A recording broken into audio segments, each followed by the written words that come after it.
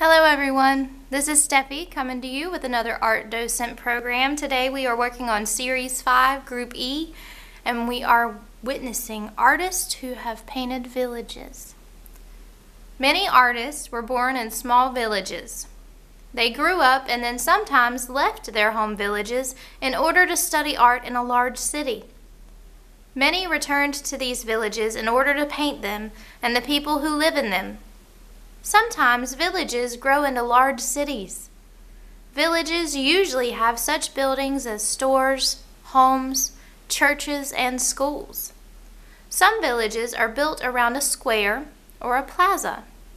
Some villages have one main street with buildings on both sides. Some buildings are on a hillside. Some crowd the banks of a river or seashore. Perhaps our shopping malls are like villages, although a little more empty nowadays with the quarantine and coronavirus. The first piece that we will view today is called Village Feast by Miguel Vivancos. He lived from 1894 to 1972. The artist Vivancos shows us a special celebration. It is taking place in a village square. Describe what is happening in this painting. I'm going to let the camera travel around so you can see all the different facets of this piece.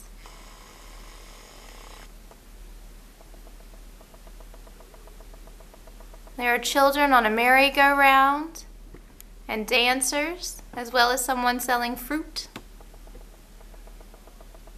A pet is in the square as well on the cobblestone streets. And there's even a band playing on a makeshift stage while more people dance in the streets. Looks like a very joyous occasion. Very bright, colorful, festive.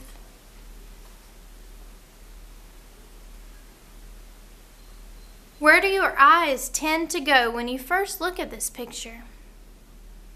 There are a lot of people around the structure in the center. You can see people looking from a balcony and from the windows. What kind of music do you think the band is playing?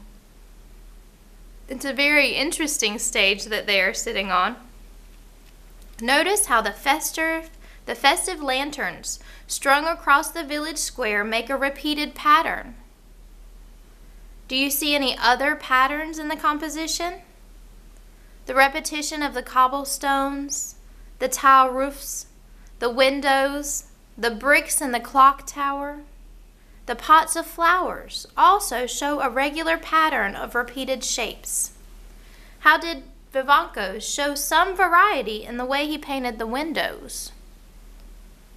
You take a walk with your eyes, starting in the foreground and going back to the building in the rear.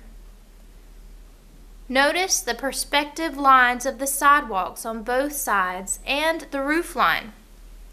If you would continue these lines, they would seem to meet at a vanishing point on the eye level line. The picture is almost perfectly balanced, but Vivancos placed the clock tower with its arch opening on one side to make the composition more interesting. He used very bright, clear colors in this picture, and they are just as bright and clear in the background as they are in the foreground. He also made the most of the figures. He made most of the figures the same size, regardless of whether they are close or far away. Notice how he has used outlines around almost everything. Vivancos was born in Spain. As a young man, he worked, at one time or another, as a clockmaker, a stevedore, who is someone who loads and unloads ships, a house painter, an insurance salesman, and a taxi cab driver. During the Spanish Civil War, he fought in the Republican Army, and after the war, sought shelter in France. He spent the years of 1939 through 1944 in a refugee camp in France. After World War II, he settled in Paris and was encouraged to paint by Picasso.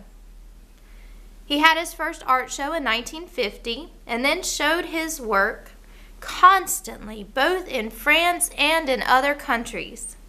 He is called a naive or primitive painter, which means that he taught himself to paint, receiving no formal art training, which is pretty impressive with all of the detail he put into this picture.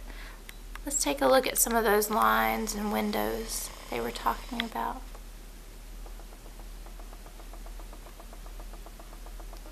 The lanterns creating pattern, the people standing on the balconies, the roof lines on the tile. Even the trees have repeated patterns. And the shutters.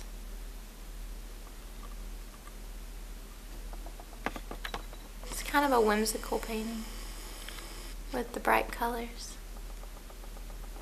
but very detailed at the same time.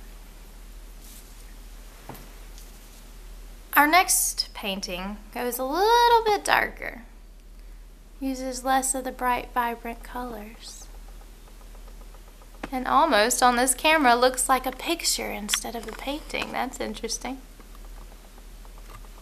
Does anyone recognize this work? It's called Little Street by Jan Vermeer, who lived from 1632 to 1675.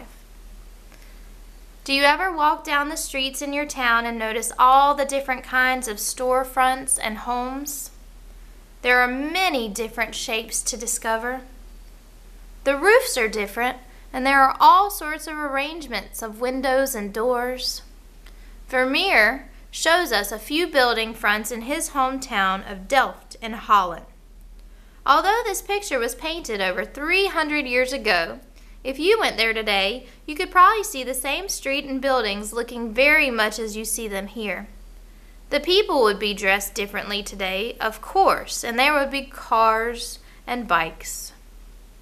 Vermeer saw Delft as a quiet, peaceful place with an unhurried atmosphere. He painted the buildings and sidewalks in warm, glowing colors. The people are busy at their daily chores and are an important part of the composition. We are looking directly at the scene. Notice the clearly defined windows and doors. Can you find any arch shapes? They are a pleasant change from all the squares and rectangles. The vertical and horizontal roof lines of the largest building lead our eyes in a stair-step fashion. The slanted roof lines in the background give variety, and the soft cloud shapes contrast with all the geometric shapes. There is a good pattern of dark and light. Have sharp eyes and notice the tile design by the door on the right. Let's zoom in on that a little.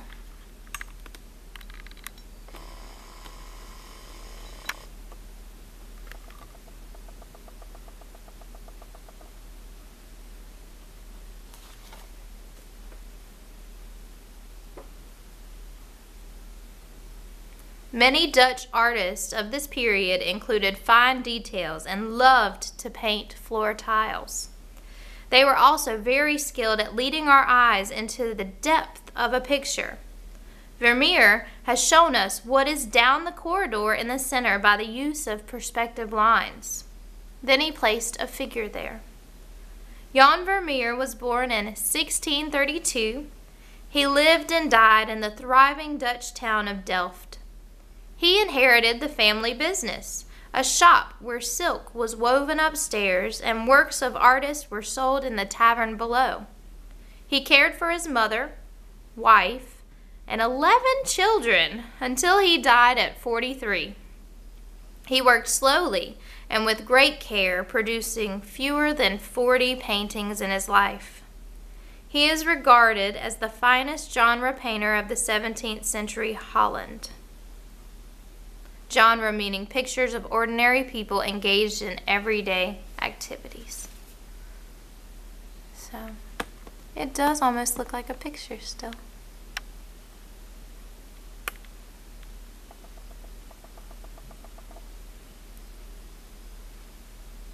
Very interesting that it looks like there's a door up there on that top floor, but where does it go to?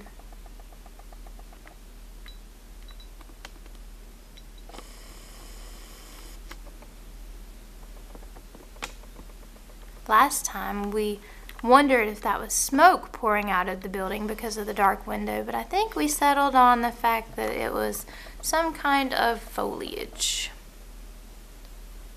That's a much more pleasant thought, at least.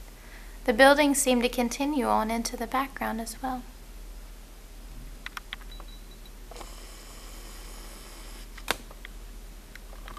This was Little Street by Jan Vermeer. The last print we will look at today out of this series is right here. It's called Coriel's Ferry, and it's by Joseph Pickett, who lived from 1848 to 1919. This artist painted the river in a spring flood near New Hope, Pennsylvania. The swollen waters are carrying huge uprooted trees that almost look like strange animals. Let's check that out.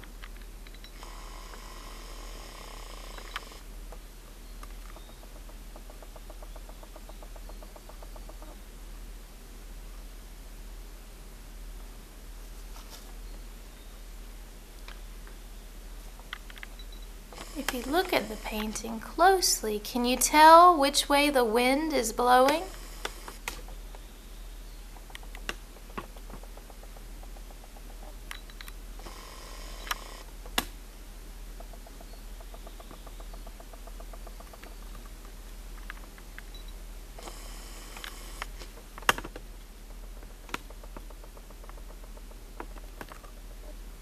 Every house in the village is very carefully painted.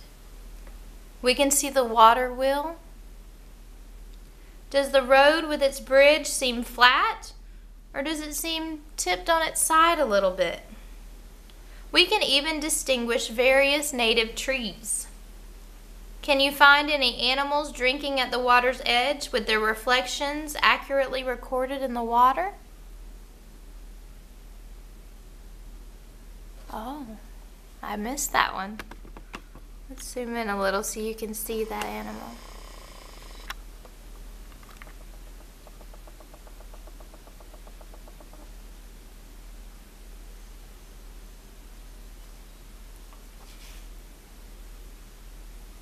The surveyor's horse is patiently waiting while his master scans the landscape from a higher viewpoint. So let's see. There's the horse that seems almost as big as the house.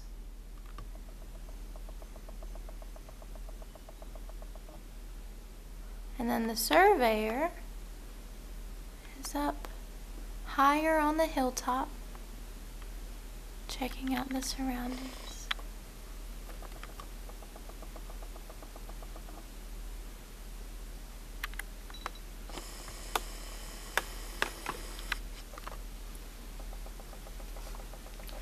There are some ducks with ruffled feathers in the river. The artist has not painted everything in realistic proportions, which we just discovered with the horse. If he had painted them as small as he saw them in nature, they would have been very small. Perhaps he wanted to make sure the viewers saw every detail that he thought was important, and so he made them larger. Where do you think he was sitting while he painted this view? Probably from above, looking down as the horizon is up high. What are the dominant colors? Do these colors give you the feeling of a rain in a stormy day? Joseph Pickett was born in this village. He was a citizen of humble birth, and we would know nothing about him if it was not for his paintings. At various times he was a carpenter, a boat builder, a storekeeper, and a carnival pitchman.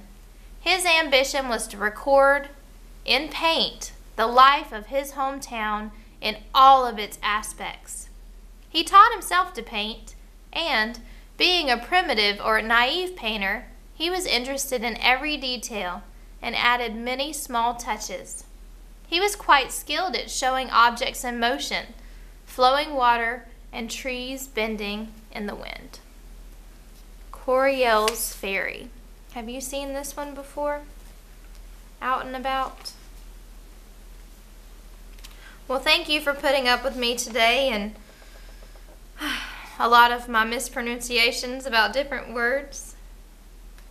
I really do miss having you all face to face and being able to hear your take on what these paintings make you feel.